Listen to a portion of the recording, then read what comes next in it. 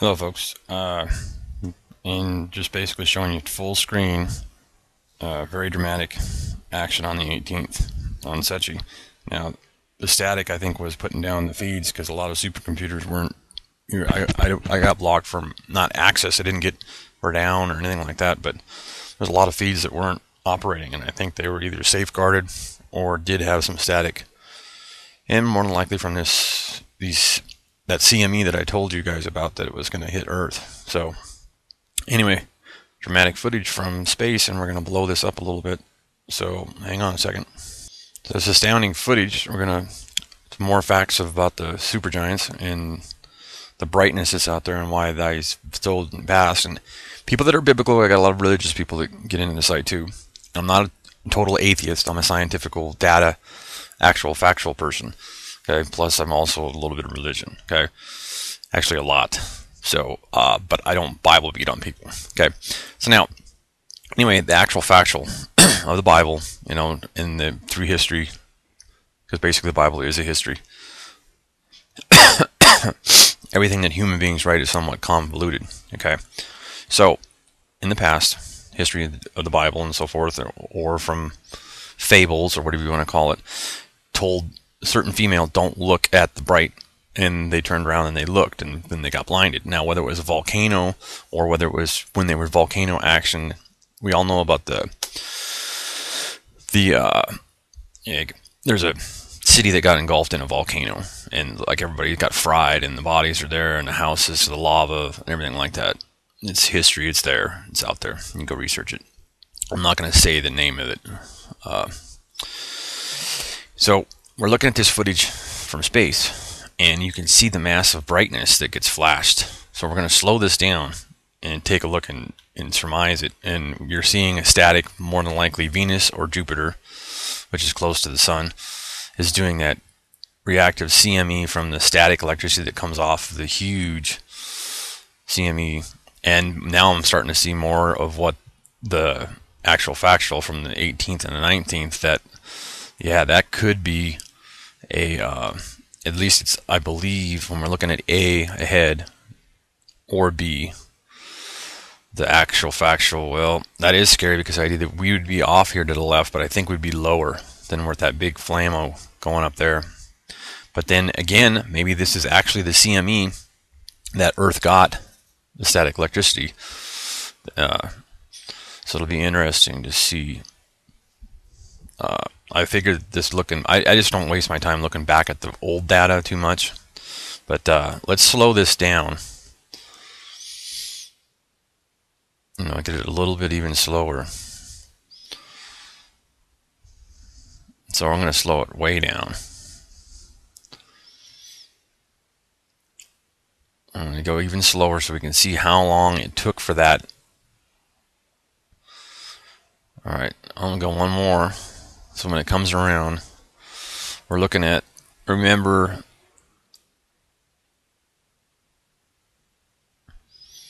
it's military time, so those are hours going by.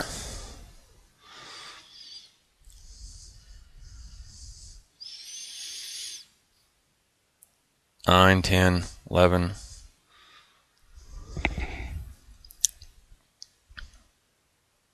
Here it comes again. Let's slow it down even more.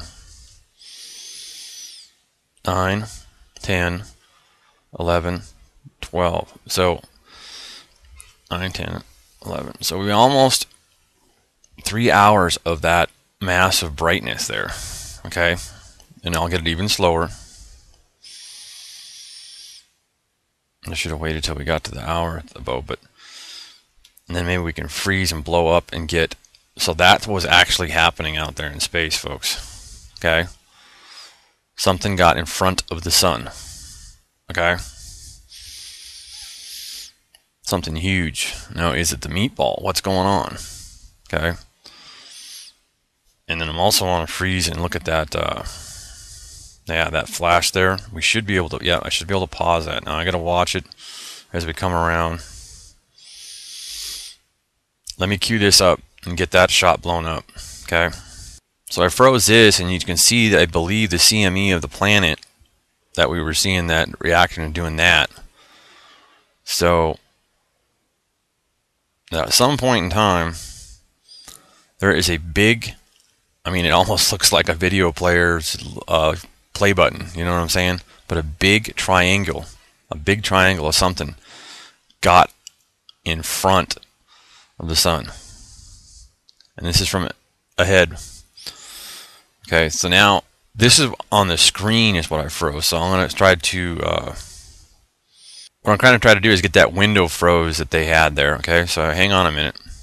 So what I'm trying to do is see what happened, and I'm sure it was some kind of a static that they ended up on their feed. Or it's something that when they were doing the overlays, just got inserted there. But the actual factual is I will go in reverse here. I think I'm going in reverse. No, I'm going forward. No, I'm going backwards like I thought. Now we're going to go backwards. And you see that big... Now, if anything, that's what that was on that camera shot, was a... that big V, that diamond, I mean, somewhat of a diamond. I mean triangle, sorry folks. CME that came off kind of basically gave the camera a camera flare, okay? But the actual factual that this, some gigantic something, made the sun pretty much blinky to the left like that. Because bam, you got that, okay? So there was dramatic brightness at this hour around the world and around space from the sun and the supergiants because something major made it go dark, okay? As we know, that the light is the light in this shot and darkness is darkness. So that happened, okay? And then they got that big CME because this comes off. So whatever did the blocking, because now I'm going to go forward. I'll go forward.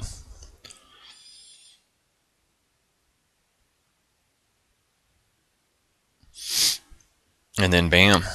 So something hit the sun, or got in front of the sun and got into its like we've been seeing. It's got its and the scientists have been studying it for years, just showing you where we're at. So something majorly got in front of the sun, okay,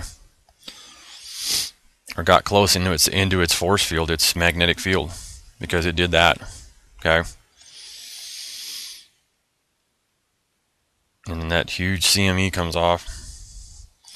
This all happened on the 18th. Okay, so this is the recent footage. So I'm going to see if we can find anything from the 19th, and also just see how much fresher we get. And then I'll also take a look at the 17th and so forth and too. I try to remember what I have to look at my video and see what the last footage I did actually get.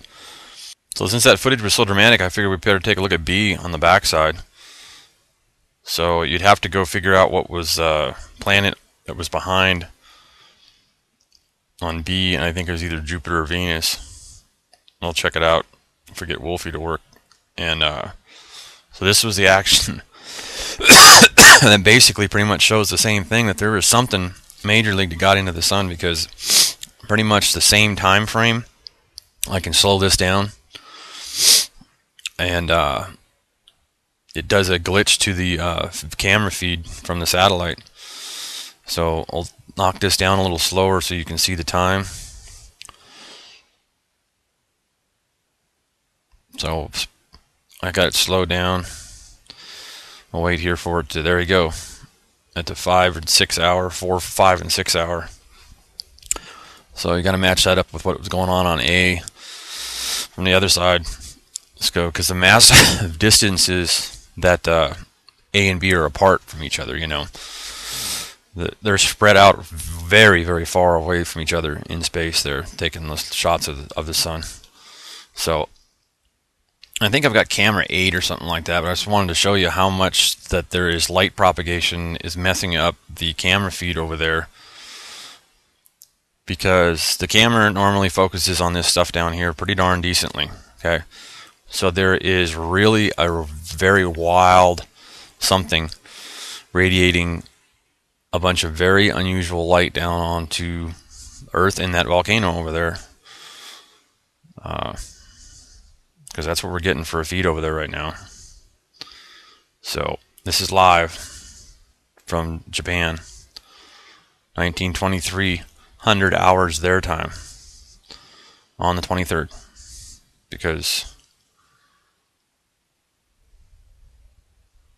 so the sun was being pretty darn dramatic on the 17th also, moving into the 18th. Okay.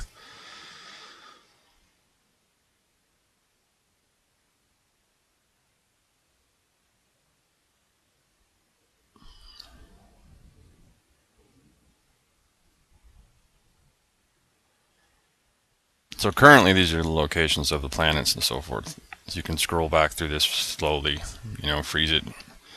So this is from pretty much the center of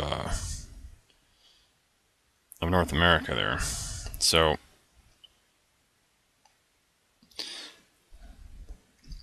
like I say, and then the sun is in the well here. It doesn't show it, but the sun would be directly in here. So pretty much what we are more than likely seeing is Mercury being the closest thing to the sun, and then Venus, Mars in those in the footage just doing the reaction. Okay, so currently over North America we got Venus there, and sun's on the backside. Alright.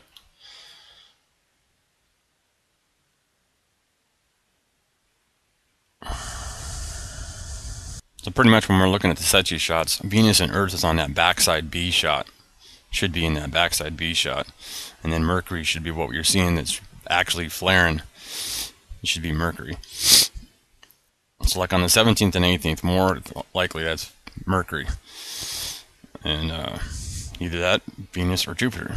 But really should be more than likely Mercury there.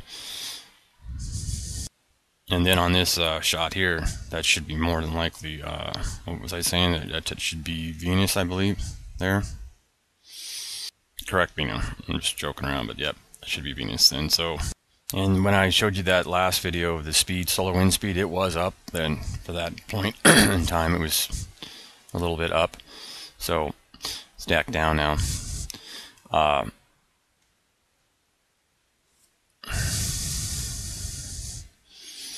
So there's that. Current snapshot on the 23rd, flaring away the sun. So, and very much more likely Venus and Mercury in these shots here. So Venus being the bigger one, I'm pretty sure, and Mercury being the close one, because Mercury's smaller and it's closer to the sun. Currently 5:55 a.m. Central Standard Time. It's starting to pick up just a tick, just a little bit, but it is still down from what we had earlier this weekend. But it is starting to pick up just a little bit. Now you can still go to the magnetosphere, but you just don't get the computerized action. Okay, so you can still see how we're going through space. This is our coronal, just like an eyeball. We're flying through space. Okay, so you can still get all the data. And then there's our auroral, as that's our eyeball going through space, northern hemisphere. And there another shot, and this is all space weather here coming at us, our coronal. So, and let me, and there you go, it should highlight it there. Alright, so it looks like on the 22nd or 23rd that we get a blast right there. So we'll have to wait and see that footage. On the 23rd we'll be looking for that footage from Secchi. But that looks like it won't, right now, showing on the deal that it missed Earth right there. So we'll have to see when we get the footage from Secchi on that. And this is Pacific Ocean is pretty much the latest on what's going on any quake. There you go, on the data on that. But don't forget all this is happening here, so